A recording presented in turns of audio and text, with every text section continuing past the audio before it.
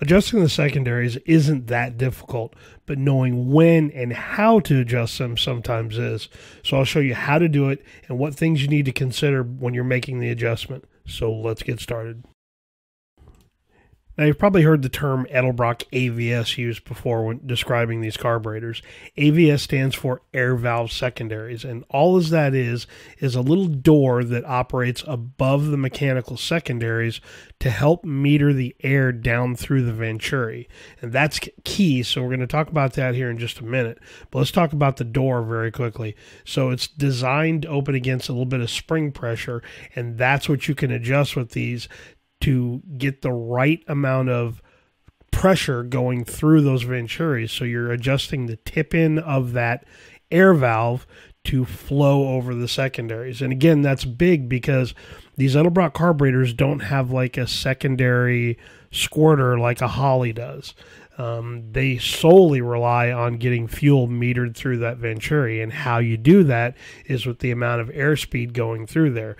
And that little trap door on top with the spring is there to help you adjust how much pressure is going to go into those venturi. Now, these are very simple. There is a T15 Torx that's a little lock nut, and then a slotted screwdriver slot that helps you adjust how much spring pressure is on that door. And you can adjust it so it's a little bit lighter or a little bit stiffer depending on the situation that you're in. But when do you adjust these? When do you add more, take more away? And that's where folks get really confused, I think, because a lot of times when you have that hesitation that's in not off idle, but more of when you're cruising down the road 30, 40, maybe 45 miles an hour, something like that, and you roll hard into the throttle and you get a little bit of a hesitation, well, this is one of the ways you can cure that.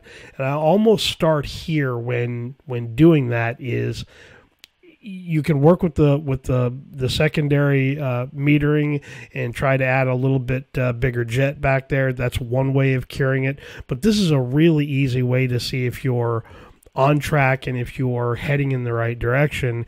And if you can start to take away some of that hesitation by adding or taking away fuel with this air door, it really helps you start to dial down the adjustment.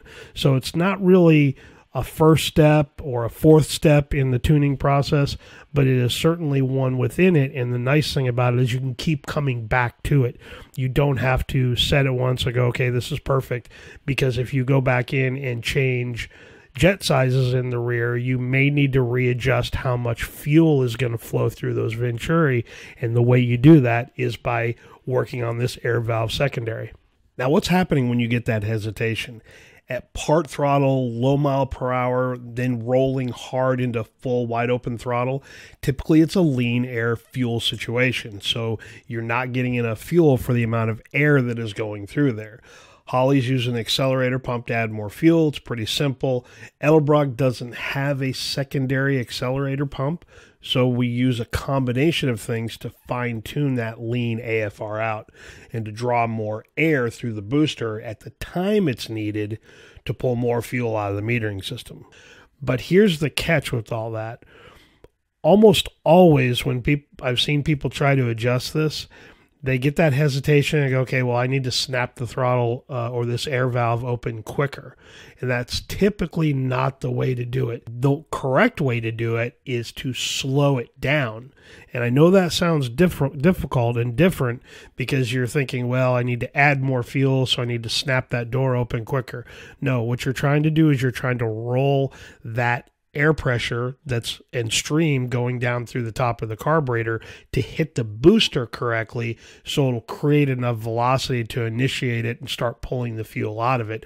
Once you do that, the secondaries are completely open on that on the carburetor. It will then start pulling fuel out of there a little bit quicker. But slowing the door down is typically the way how I've gotten rid of almost every instance of that hesitation. Now, again, you can change the metering jets in the back, and that's also another way of doing it because it helps draw more fuel out of the fuel bowl and into the venturi and then down into the carburetor. But size and how much fuel is going in there is a little bit different of the timing, and that's what you're trying to do with this air valve, is trying to get the timing right so you're getting the fuel that as you needed it into the engine. So essentially what you're doing is you're adjusting the tension on the spring to allow that door to roll in when you need it. A little bit more tension on it means it's going to require a little bit more air pressure going past it to open up that door and to hit the booster correctly. So that means you're going to slow it down. A little less tension on the spring, meaning the door opens a little bit easier, means it's going to open a little bit quicker. Now, like I said, when you do this process, when you have that hesitation, always add more tension to it to slow the door down. And if it makes it a little bit better, then great. Then you know you need to keep adding a little bit more tension. Now, we'll talk about exactly how to do that here in just a quick second, but this is a good way to start the process, because if you add a little tension and it gets better, great. Then you know you're on the right path. Then you keep adding a little bit of tension until that hesitation is gone or mostly gone, and then you can continue to tune and hit other parts of the carburetor that you can add more fuel to. If you add more tension and it gets worse, then you know you need to go the other direction, meaning you need to add a little less tension to it. And then also, too, at that point, it's a good idea to take a look at the secondary jets, because if your jet size is too small, well, this really doesn't matter. You're not going to get meter enough fuel through that booster to properly kill that lean air AFR that you're getting at that hesitation point.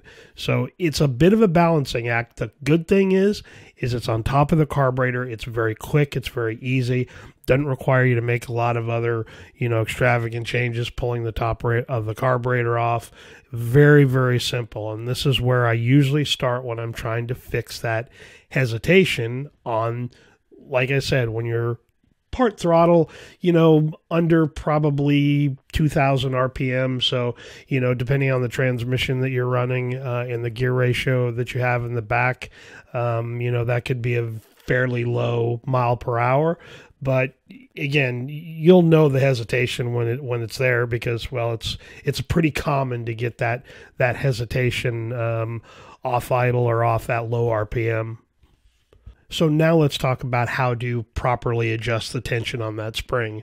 Little T15 Torx is a lockdown to lock that little screw down, which again is the one that you turn to add tension to the spring, to add tension to that door. Now, just like anything else in the tuning process, making small changes is the best way to go, because if you make a small change and it gets better, then you know you're on the right path.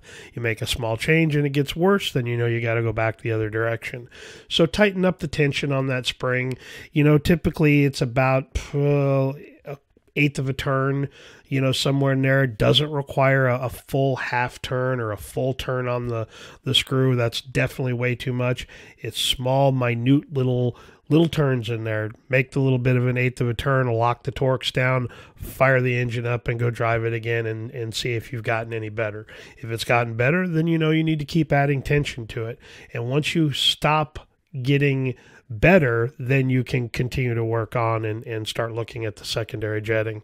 But that's the proper way to do it. You're just trying to get the air going through those boosters at the right time. And most of the time when someone has that hesitation and they cannot get the AVS or the air valve secondary to work correctly, it's because they've taken too much tension out of it. Always start with more tension first. Now, the nice thing about the Edelbrock carburetor is the primary fueling system through the boosters, the rods and the jets that are up there, work in conjunction with the secondaries. And it's kind of a nice deal, because as you are working to tune through the process, and let's say you get to that point where you've adjusted, you've taken out all the hesitation you can, then perhaps you need to go look at the primary side and look at the little step-up spring. Now, I did a video on the step-up springs and how to use the tuning chart and how to properly select the right spring and when you can change them and try to put a little bit less tension on it. And certainly here is the right time. If you have tuned and tried to get rid of that hesitation and you cannot get it completely gone with the air valve, then start with the primary side of the carburetor and look at the step-up springs, because that will push more fuel from the primary side by allowing the piston to come up a little bit quicker, because remember, those are based on engine vacuum, and as the vacuum drops, it releases those springs and it meters more fuel because the rod comes out of the jet and allows a more bigger shot of fuel to go through the jet. So it's all about trying to get these systems to kind of work together. And it's a little bit of a back and forth, but again, once you've made that primary change, if you've changed the step-up spring, then you can go back and continue to test. And did the hesitation go away? Is it still there a little bit? And then you can always go back and readjust the air valve secondary door and see if you can continue to make it get better or worse by adding a little more tension or taking a little bit more tension away off the spring. So it's a really, really nice, cool calibration. Works very easy. One of the problems is the older Performer series carburetor does not have that AVS door on there. You have to use the Thunder series carburetor, which I'm not sure is still available or going to still be available. The new carburetor from Edelbrock, the AVS 2, has that secondary door on there and allows you to make those changes on that carburetor. So if you've got the older, the 1406 is the popular one. It's the 600 CFM electric choke. Millions of those doggone things have been made. It does not have that secondary door on there. So we're strictly talking about the AVS or Thunder series carburetors that have that door on there. So I hope that answered some of your questions about how to make that adjustment and when you try to get less or more air going through the booster. It's a very, very nice little system, but again, it's one that's very misunderstood. You know, it's pretty easy to understand that the Torx is the locking piece and the little slotted screw there, you know, adds or takes away tension on the spring, but for whatever reason, it's just people have it flipped on how to do it. Always start with more tension and then, you know, like I said, take it away if you need to.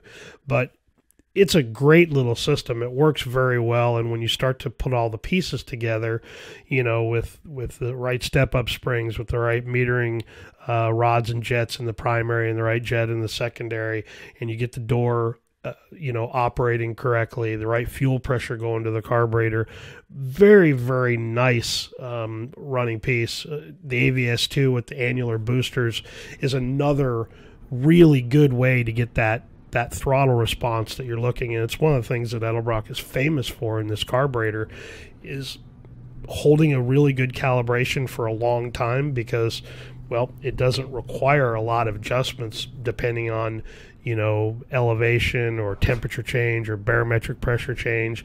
It kind of works its way through there because you've got all these little adjustments that you can make involving the air. Whereas on the Holly cures a lot of the problems by dumping more fuel.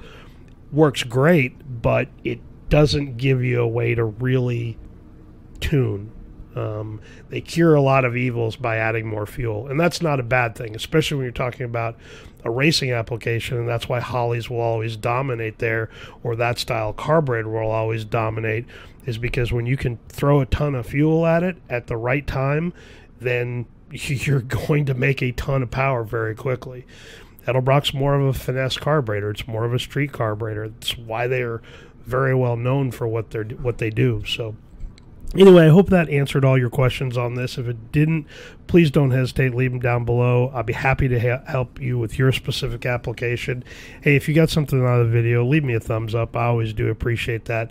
And drop a comment down below. Tell me you love the video or you hated it. Either one. So anyway, that'll cover it for this one. And I guess we'll see you guys on the next video.